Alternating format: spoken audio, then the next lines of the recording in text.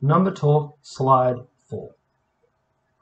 2 questions in the first, so there are 4 here, but there are 2 questions in the first question. What multiplication fact is represented? So, count how many dots on in the inside, multiplied by how many groups of them there are. How do you know? Because it's called grouping.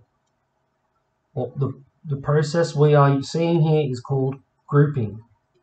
You have grouped evenly 1, 2, 3, 4, 5, 6, 7, 8 dots. And so 8 times how many groups of 8? So that's it. 8 times however many groups. And we know this through grouping.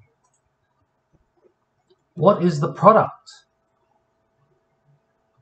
Factor multiplied by a factor equals a product. How did you determine the solution? Now, there's the kicker. This one's asking you for the answer. But how did you determine it? How did you come up with that? Did you individually count the dots?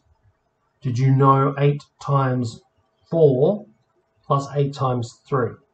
Did you know other ways? Did you double those and do 4 times?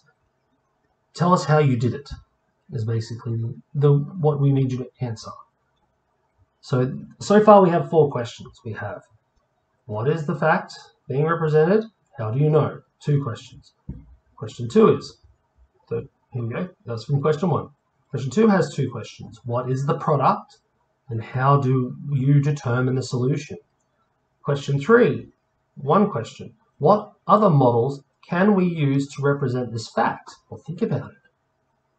If you did the previous slide, it spoke about arrays. It's a big one. Fact family tree. Let's just say, write a word problem that represents this fact. How does your problem reflect the fact? So again, it's asking you for a word problem.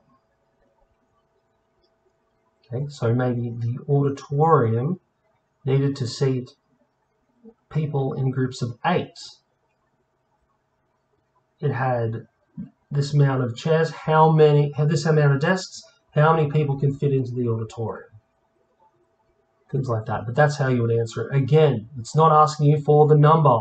We don't want to see. No teacher wants to see just the answer written down here, because that's not the question.